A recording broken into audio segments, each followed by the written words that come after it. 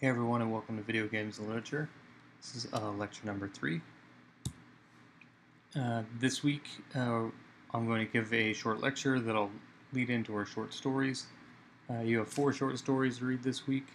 They appear in our week 3 folder. There should be 3 PDF files, and then 1 is a Word document or a document that's got a link to the 4th, which is a hypertext short story. This week's task, you're going to pick one of these short stories and I'll talk about what to do with it. You're going to lead discussion of the short story. You're going to need to post that by Wednesday. You're going to submit your post for the week by Friday, and then contribute your usual 500 words of discussion. Next week, we're going to be playing Braid, so if you don't have that yet, you're going to want to get a copy of it. It's available on most major platforms and Steam if you have that. Also looking ahead, next week is going to be your comparison paper. That's the first major paper, and you're going to have a draft of that due on the 8th. But we'll talk about the specifics of that next week. So our lecture. Last week we learned about games as action. So if you're going to read a video game, we have to think about the actions that supplement the representations. That action part is supposed to be what differentiates games from print literature. And of course, we all know that pressing buttons on a controller and turning pages in a book involve different mental and physical processes. Even so, both are actions of some sort. So when you read the short story Virtual Love this week, though you're not playing World of Warcraft, reading is itself an activity. So it is possible to read literature with this concept in mind. Unfortunately, the way people think and talk about reading doesn't always take its activity very seriously. Boga suggests that the way to compare literature and video games is to think of playing them or reading them as a process of excavation, as a process where you're digging in the ruins of an abandoned civilization, trying to basically recover what they were like based on the artifacts that you find. The problem is that the problem with this metaphor, and there are probably many, but this is what I'm focusing on, is that ancient civilizations didn't build their cities with archaeologists in mind. However, authors and game developers, in a sense, do. They are fully aware of the fact that someone is going to read it, that someone's going to read their essay, that someone's going to play their game, and they're designed around how people are going to engage those media. So we hear all the time that games are immersive. They let us role play in alternative possible worlds. Or maybe if you're Bogos, we get to excavate their ruins. And we even hear things about how games far outpace literature in the immersion department. 2 things though. First, immersion in gaming is basically the same idea as getting lost in a book. Both metaphors proceed from some of the same assumptions about how people are going to interact with projected worlds. Second, games and books and fictional worlds of all kinds depend on users knowing that they're engaging with fictions and not the real thing or the thing that's being represented. If you were reading Don Quixote and actually believed that you're transported to 17th century Spain, you'd be committed to the loony bin. So authors and game developers share a similar problem of interface. They can set up certain types of engagements. You press buttons, hear music or dialogue, watch moving images. You can turn pages, there's the written word, so on. And still have to get their users to see the world and follow along. They have to imagine their audience presented with tools that they supply, them then working with them and fighting with them to then build the fictional space. As a reader then, perhaps it's less excavation that we're doing, as much as we're following the directions of the ancient city's architect. With tools at hand, which the architect imagines that we have, language or gamepad, you have to bring the architectural plans to life. So I'm going to get a little carried away with this metaphor today, I think, but that's all right. Perhaps what you build isn't exactly what the architect had in mind, but it might work anyway, or you may find that it lacks the structural integrity and falls apart. Either way, whatever you're building is built from schematics that you can refer back to as you go, or the game or the text or whatever it is that you happen to be analyzing for this process. So with this in mind, let's go look at essay structures and paragraph structures. You may recognize this as a 5-paragraph essay. It has an introduction paragraph that ends in a thesis, 3 support paragraphs that each present evidence, every statement of the thesis, which is the first paragraph of the conclusion. This is the model of essay writing that's been widely taught as the generic way to write an essay throughout high schools across the country. And it's generally effective because it has all the components of a successful essay. However, it can be really limiting and tends to produce, and when students are really thinking in its structures, really boring arguments that supply evidence rather than advance ideas. So you have the classic example of Odysseus as an epic hero because he has qualities X, Y, and Z.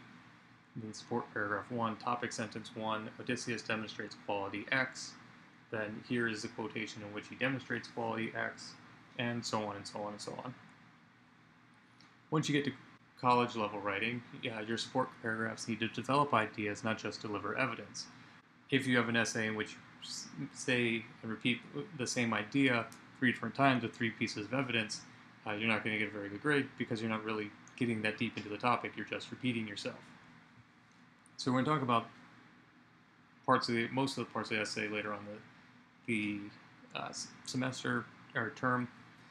For now, though, I want to focus on the support paragraph. Support paragraph is like a mini 5-paragraph essay.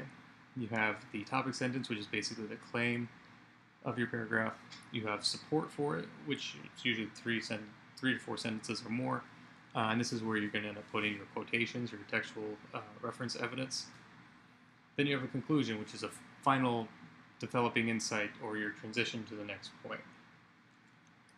Now, if we take the model that I was suggesting earlier of reading / playing as building from an architectural plans, you're going to want to think of your support paragraph as a place where you're fleshing out the details of your interpretation, the room and the structure that you're building. So often young writers will develop quotations as evidence.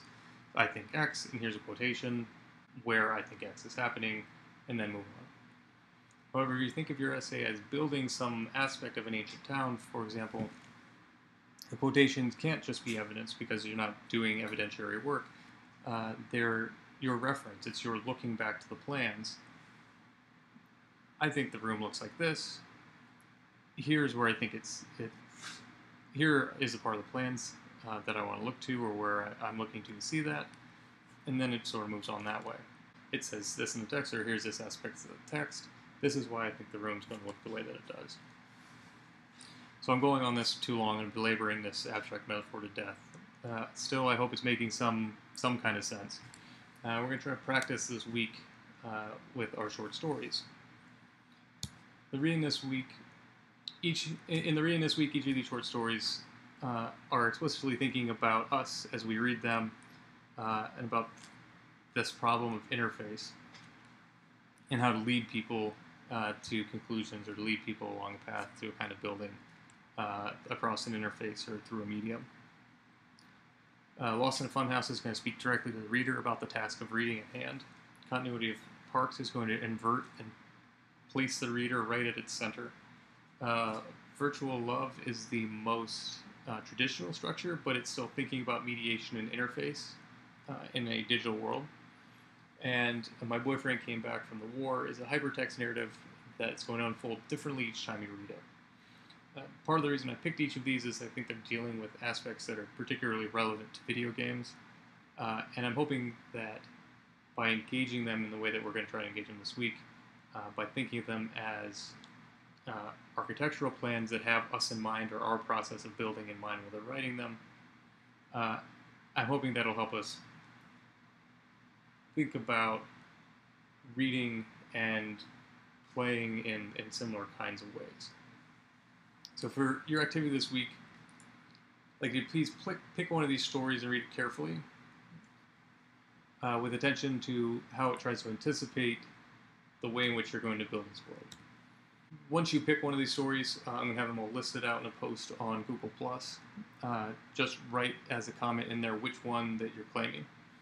I want you to read all the stories, but I want you to read that one especially carefully, the one that you picked especially carefully, because you're going to be leading discussion on it. So you're going to make the first post on your story, and that's going to be due on Wednesday by 10 p.m. For that post, so you're going to create a new post, you're going to put it in the discussion category, you're going to write one solid, bold topic sentence that points in a direction uh, for building a reading of your short story. Your sentence should specifically address the way that your story is anticipating the way readers are going to interact with it. Once you have your post up, you'll get one from each of the members of the class. I'd like you to then contribute to the discussion of each of these stories. As your contribution, you want to think of it as additive. So imagine that you're filling in the detail of the room that's imagined by the original poster in their topic sentence. It's a little abstract. I hope this makes sense. We're going to try it out. If it isn't working, we'll try something else, or I'll give you more detail later. Once that's finished, when you start working on your post for the week, your post is going to be on the short story you selected, and now you've got this one really developed idea that your classmates have helped you fill in. Take that and let it inform your full-fledged weekly post. And that's going to be due on Friday, like it always is. So your task this week, claim one of the short stories on Google+. I'll have that post up, and you're going to claim the story. Just say which one you want to do in a comment. I don't want multiple people working on the same one, so if you see one's already taken, pick one of the others. Then, by Wednesday at 10 p.m., please post your topic sentence about your story. Again, you want to bold something that's imagining a productive direction of discussion for that story, something that really needs fleshing out. Then contribute your usual discussion, but I'm asking you to make sure you comment on each of the short stories this week.